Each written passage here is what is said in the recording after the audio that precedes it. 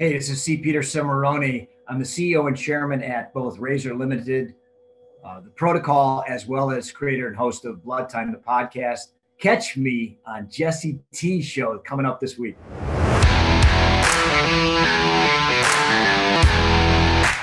Peter Cimoroni, what's going on, brother? Jesse T, my brother. What's happening, man? Everything, man. Everything.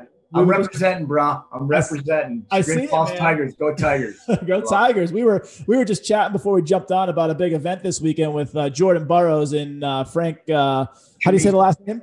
Tremizo. Yeah. We were just obviously you're big into wrestling. We'll dive into that, man. But what were your thoughts on the match?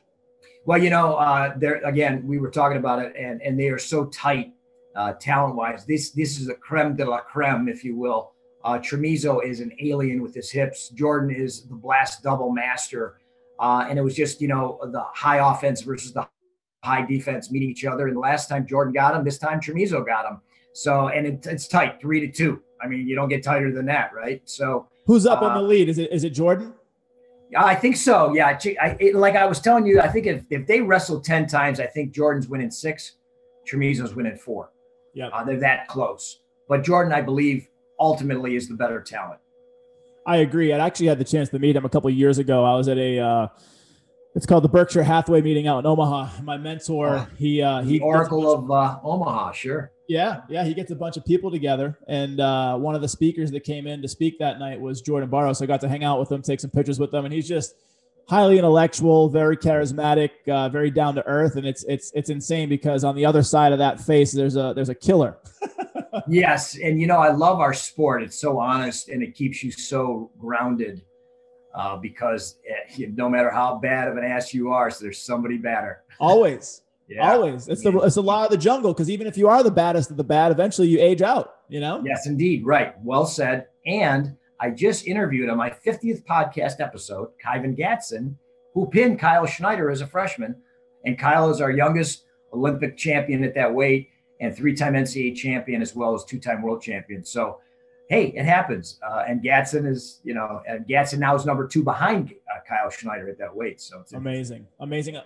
Since we're on the topic of wrestling, man, and I know this is in your heart, soul, and your DNA. Talk a little bit about your journey with it, how you started and what you're doing with it today. Yeah, I was a fat little kid in 7th grade. I was 4'11", 165 pounds with a 41-inch waist.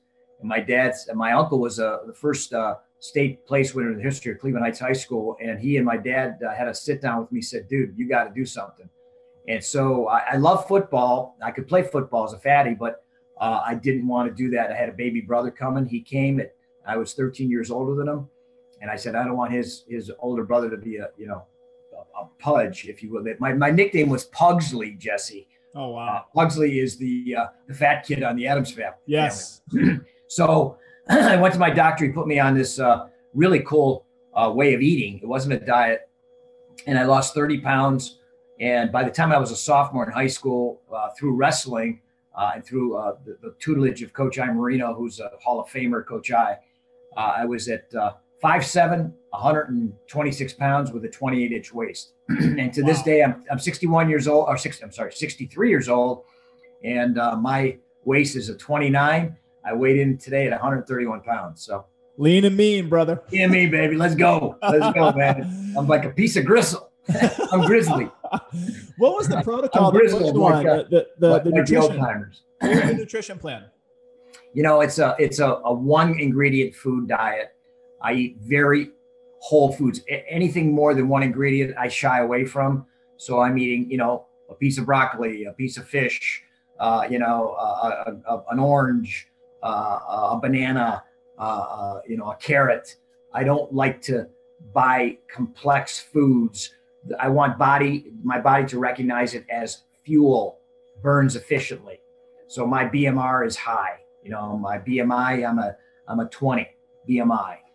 So I'm really a believer in that. And then a lot of hydration, great sleep, stretching exercises, a lot of walking, and some weightlifting. And I still wrestle a tidbit. So. Listen, those are the core tenets of health and wellness, brother. I'm really big into what they call nowadays biohacking, which is just optimizing your body, your mind, your soul, everything. And I'm big into this guy named Paul Chek. Have you heard that name before? I have not. No. Paul Chek is this. He's like one of the founders, one of the thought leaders of biohacking, and he talks about the 4 doctors. And one of the main doctors, Dr. Rest / Dr. Sleep. And you talk about rest. That's pretty much the most important thing you can do, because there's a lot of younger people that will go out and burn the midnight oil and they'll go train really hard, but because they didn't get the proper rest, they're literally killing themselves. They're not getting their mind to be healed, because there's all these cognitive degenerative issues, especially in the sports that you played, talking about football and wrestling, where if you're not getting even just enough rest, you're really killing yourself. And so where did you get the idea of nutrition? Was it all around sports? Was there a thought leader in your life that said, hey, listen, this is how you live life well? Where did that get implanted in your brain? It came from Dr. Charles York, who was my pediatrician in 1970. Wow. My mother was a nutrition major at Ohio State. So she was a big believer in whole foods, and she was a big believer in what was not organic, but our backyard garden. Yep. And so, well, if we couldn't get it from our backyard garden, we got it from neighbors' gardens. I mean, my mother is an Armenian, my father's an Italian. They like their gardens. I get it. So now granted, it was the 60s and 70s. So a lot of processed stuff was in vogue, TV dinners and all that nonsense, and convenient food coming out of the 40s and 50s, particularly the war mentality of, canteen rations and all that. Yep. But my mother was a real believer in that. And so she was my first guru. And then I took it to the next level, understanding our sport and recognizing that what you put in your body is so doggone important, and how you treat the outer of your body is even as important. So it's that internal, external mix. And then we talk about those 4 foundational pillars of doing the right thing physically, mentally, emotionally, and psychologically, spiritually. So that's really what, we really believe in. It's a holistic approach. It's all about what you're consuming. And I love what you said. It's not just the nutrition and the rest, which are, huge. It's also the people you're hanging out with, the conversations you're having, the things that you're planting in your mind, that all bleeds out into a life well lived, man. And it's great to hear other people that feel that and believe that. And so talking about those, that's kind of part of your ethos. It sounds like just hard work, discipline, showing up for yourself so that you can show up better for the world. How is that playing into your business today in terms of what you do today? How can you see that that's playing out for the better? Well, we are a best practices company, Jesse. We search out, vet, and engage the best of the best practices.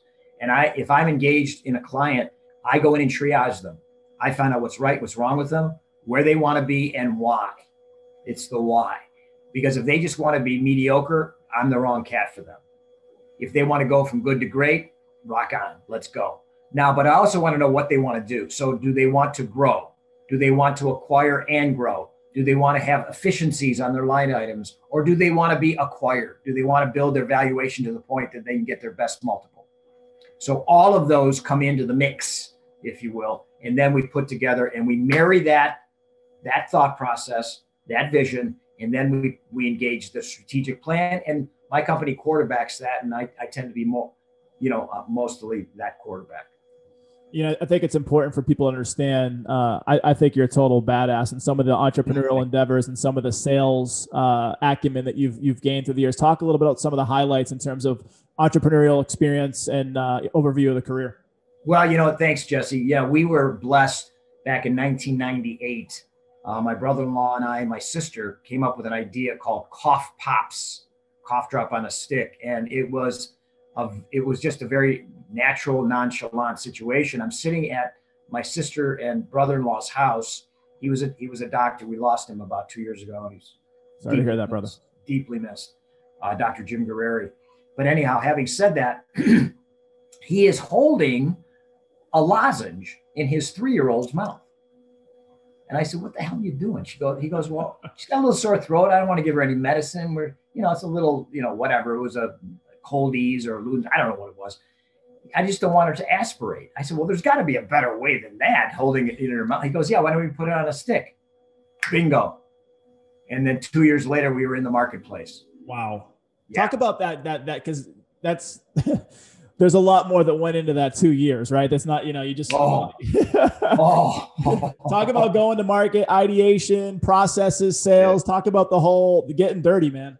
Yeah, if somebody would have told me then what I had to go through for 2 years, I said pass. Yeah, because the blood, sweat, and tears, bro. I'm talking, and wow. But what we ended up doing, Jesse, was creating a nutraceutical as opposed to a pharmaceutical. So we got the nutraceutical based on chelated zinc and ascorbic acid. So really what it did was it just took away the sore throat and shortened the duration of the virus that you had through the zinc, which is a tried and true situation, even with Corona. People are taking zinc to lessen the severity and lessen the time. Zinc, magnesium, vitamin D, all those things. Vitamin D, yeah, D, K, all that. It's beautiful. So having said that, I decided to go to the marketplace and to see what this was all about. And there was no such thing as a cough pop. There was a cough drop. There was a lollipop.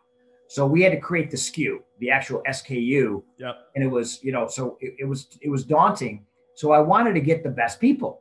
So I got the best distributor, the best manufacturer, the best packager, and the best branding company I could find.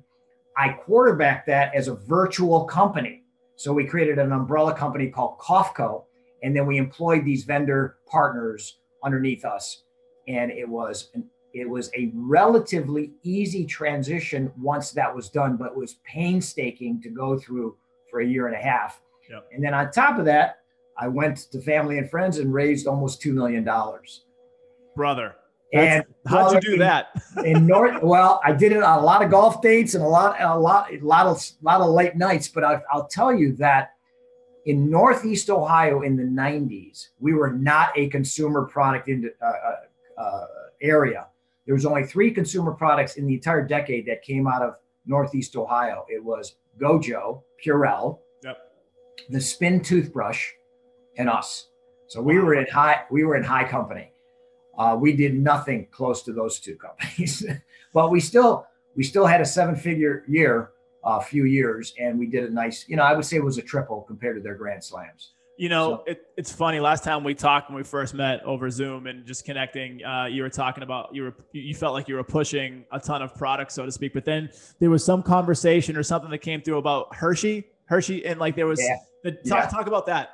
Yeah, that was cathartic for me and very, very eye-opening. So I am summoned by Joe Viviano in 1999 to his office after we had met with Coldy's. Coldy's was also a Pennsylvania company. So he says, I want to talk to you about maybe purchasing you guys. So I go up there with my partner, and my partner was the guy who wrote the check for $2 million. So he had a private jet. So we flew up there in his private jet. And I'm at that point, I think I'm in my early 40s. So I'm not a kid, but I'm also not somebody that's ever met with Joe Viviano type individuals. So I go in there, I just, hey, man, I am who I am. I walk in there. He's sitting in Milton Hershey's office. Above him is a 15-foot portrait of Milton Hershey. Okay. Daunting. And he's sitting in this high back chair, right out of Trading Places, So I sit there and I go, all right, what's up? So Viviano, he's an Italian guy, and he liked my Italian, surname. So we're vibing, and he goes, okay, man, how many cough pops have you sold? I said, 8 million units. He goes, we do 32 million kisses a day. He says, come back when you're doing $8 million and we'll talk. I said, hey, baby, God bless you. And now that doesn't even include Reese's, cups and Almond Joy and Kit Kats and all. Can you imagine the amount of chocolate? And literally, when you drive into Hershey, it smells like you're being bathed in chocolate. It's crazy. I can't even imagine it. I'm starting to wrap my mind around all the chocolate that would be. That's like tons and tons and tons and tons. Just warehouses full of just chocolate. Where do they get it all? Well, it's sugar. It's sugar and cocoa and milk, and that's where really what the mind-boggling thing is. I mean, they have these huge vats of milk and huge vats of, sugar. And it's just insane, And so the fascinating and amazingly talented human beings that are running that company are stunning. And they bought out almost every candy maker. It's either M&M, Mars, or Hershey today, or Nestle too, Nestle. So, but it was an eye opener, my friend.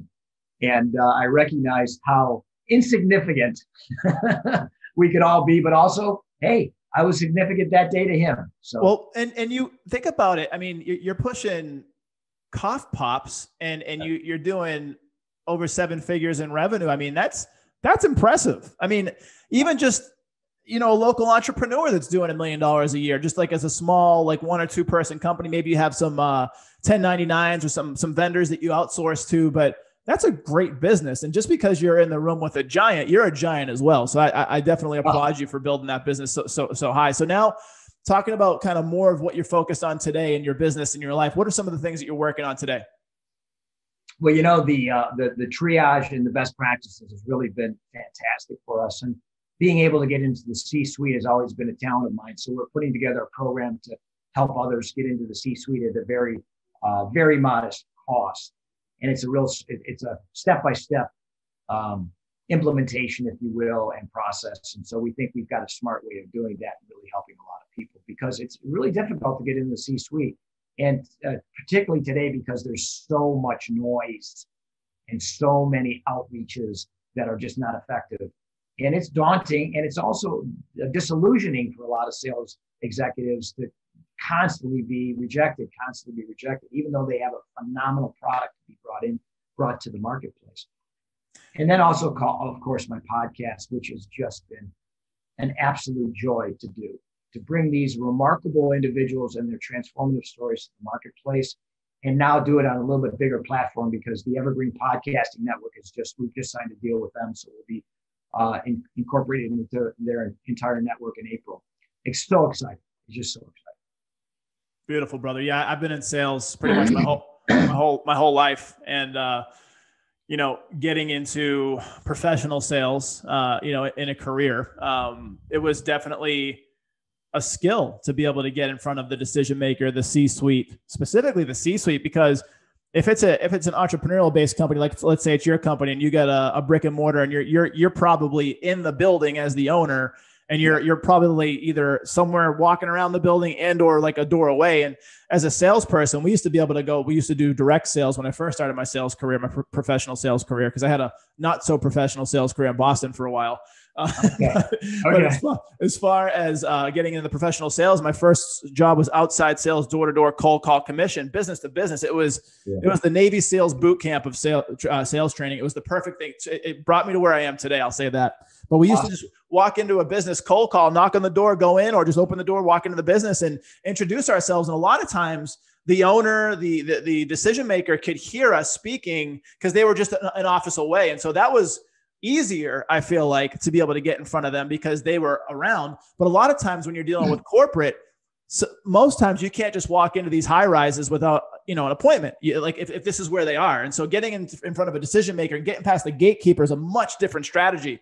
So talk a little bit about kind of the secret sauce without giving the farm away of how you've been able to figure that out so that you can give that to other people. It's just by handwritten notes of thanks and congratulations, and then a highly crafted letter that is respectful, intelligent, compelling, with a call to action. And that they know that if we go in there, we're going to provide a solution that they need. So we've done our homework.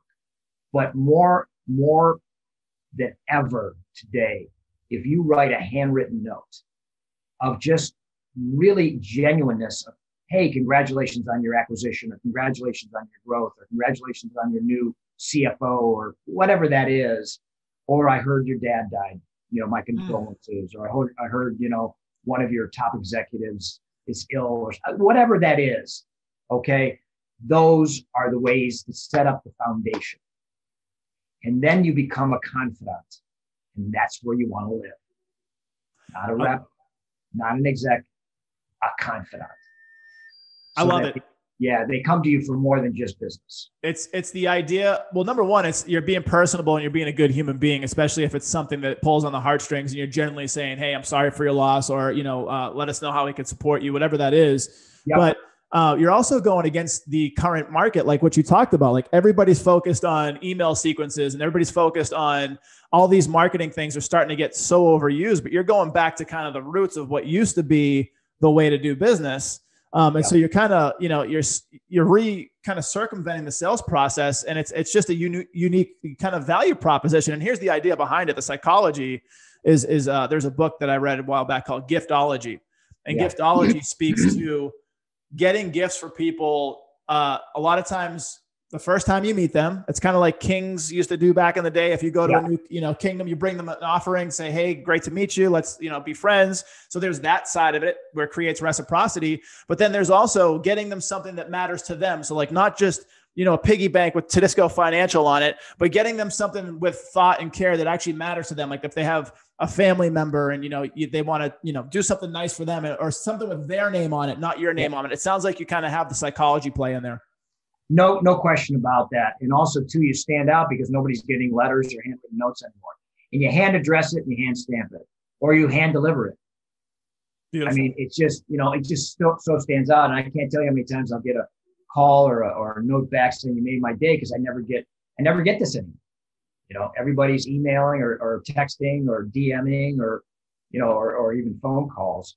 So we stand out that way. And then the other thing, what you were saying too, Jesse, one of the greatest relationships I have to this day, it happened about, let's see, almost 30 years ago, about 28 years ago. I was at a dinner with a potential client who we were beginning to really vibe. And we were there with our spouses. And I was wearing a watch that wasn't that expensive. It was maybe a couple $100, but it was cool. It was really cool. It was like a throwback watch, and it looked like something right out of World War II, like maybe a Brit would wear, Yeah. And the dude said, man, I love that watch. I took it off and gave it to him. He goes, no, I can't. I said, no, it's yours. Yours. And from that day on, we've done business together. Unbelievable. It was just, I don't know. It just hit me. I said, dude, you got to have this watch. It looked better on you than on me. It was just something like that. And you felt called to do something nice. And you know what's really crazy about being called to do something nice? Or I've noticed a couple of times in my life where I genuinely paid someone a compliment, not looking for anything in return. And case in point, it's kind of a smaller thing, but I looked at someone, I was working in a bank a long time ago, and one of the coworkers there, I was like, that's a beautiful umbrella. And she's like, do you want it? I'm like, really? And she's like, I was like, yeah. So very similar to your story. And even this weekend, I had my boys and we were going through a drive-through and we were getting some food. And again, not in line with nutrition, but sometimes you got to do what you got to do. So I get it. Yeah, dude, I get it. It was chicken though. So at least it was, so, right. And so anyway, I look in the car in front of me as she's about to pull away from her order. And she's a little bit older, and I see her looking in her rearview mirror, and I just smiled. I innately just smiled at her, and she smiled, and I didn't think anything else of it. And I look back, keep playing with my boys.